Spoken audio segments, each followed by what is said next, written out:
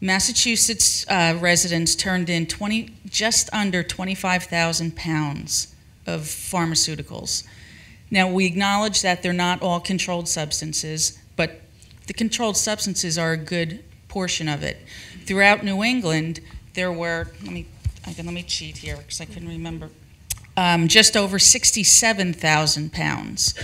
And you know what we call that in DEA? We call that a clue, that there's some overprescribing going on out there, because people spend good money for these pharmaceuticals, whether they're controlled or not, but they're throwing them away. 67,000 pounds of drugs in a one-year period, because it's been 1 year since we had a take-back. So, and over the course of the 10, I didn't get that number, but it's, I think for just New England, we're over 400,000 pounds. So, you know, that's just, if we leave here with anything today, it's that in all aspects of prescription writing, we're writing too much. Again, I can't emphasize enough to encourage people to utilize the prescription monitoring programs. They're there for the physicians, they're there for the pharmacists.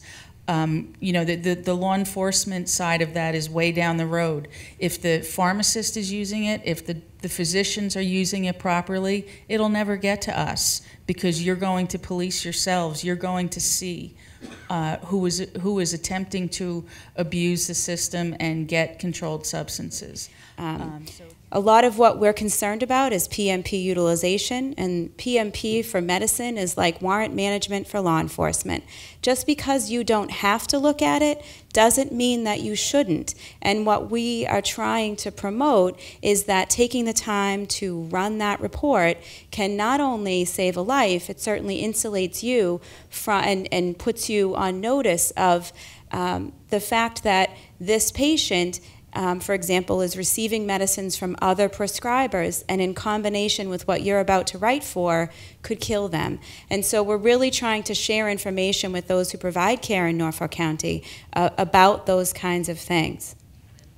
Dave mentioned we've talked a little bit, you know, over the course of the morning about fentanyl, and I wanted just to illustrate, you know, how prevalent fentanyl is now. In 2013, our state police drug lab tested 5 samples that were positive for fentanyl. In 2014, it was up to 170.